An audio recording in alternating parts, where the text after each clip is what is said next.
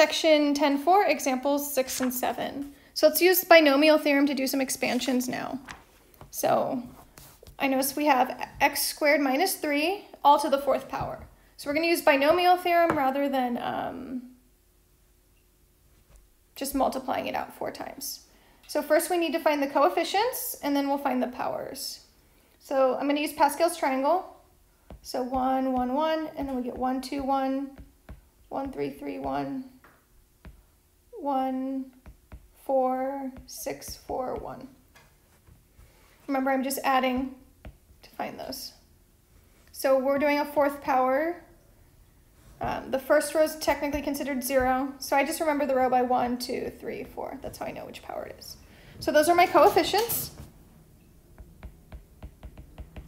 And then my first term will decrease in powers, and my second term will increase in powers.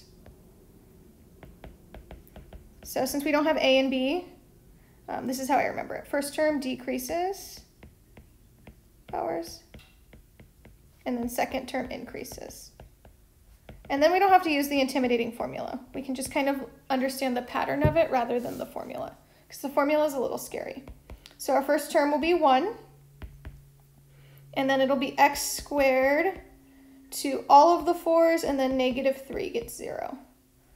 So my first term is x squared, my second term is negative 3. So then the next one would get 4. X squared is going to go down by 1 power, and then negative 3 is going to go up by 1 power.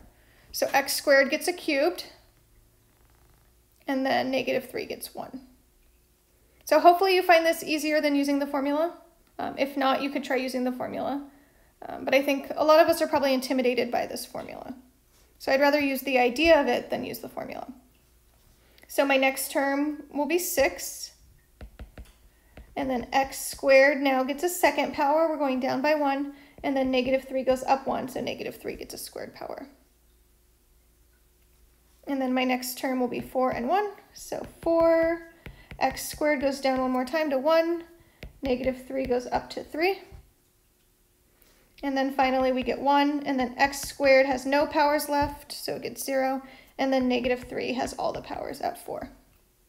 So again, notice the powers always add up to 4. That's a way to check our work, and the coefficients are following this pattern. We'll just do some simplifying, but we're pretty much done. So my first term, negative 3 to the 0 is 1, so my first term is just x to the 8th. Let's see, we get 4 and negative 3, so we get negative 12. X to the 6th. Cool. And now we get 6 and 9, because negative 3 squared is 9. 6 and 9 gives me what, 54? X to the 4th. And then let's see, negative 3 cubed would be 27, negative times 4. So we get negative 108.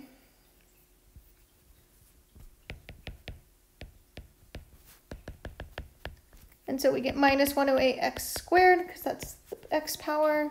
And then negative 3 to the 4th is maybe, I think it's 81.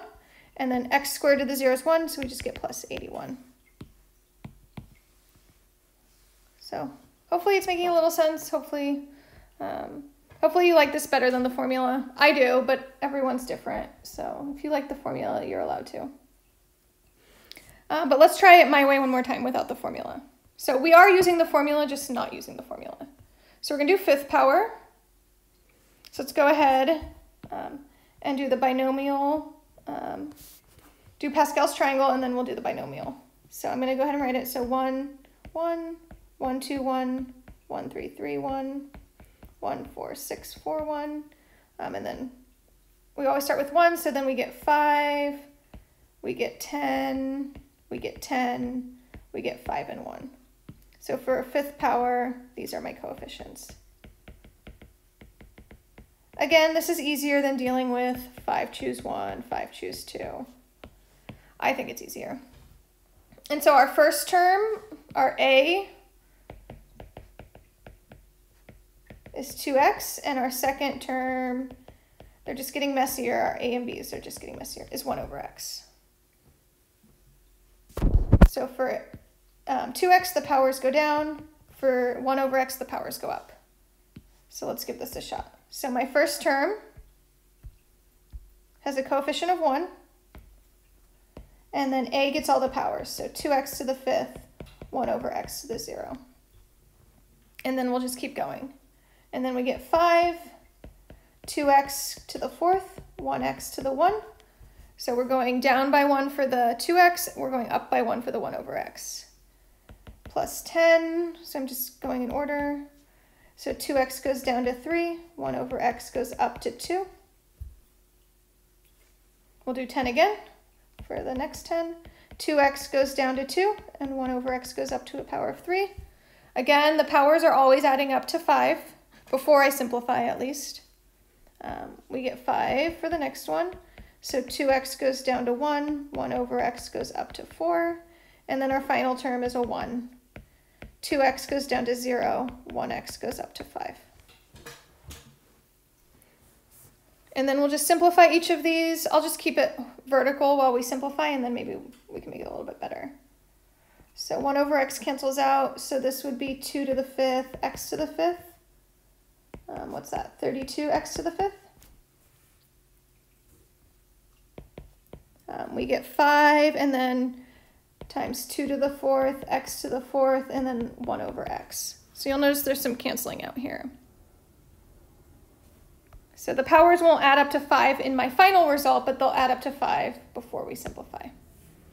So what's that? 2 to the 4th, 16 times 5 is 80.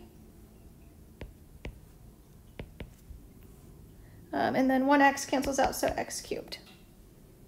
So this is our last example if you want to try to simplify this without me. But if you want to watch me simplify, I'll keep going. So we get 10, we get 2 cubed, x cubed, and then we get 1 over x squared. So 2 cubed is 8, so we get 80 again.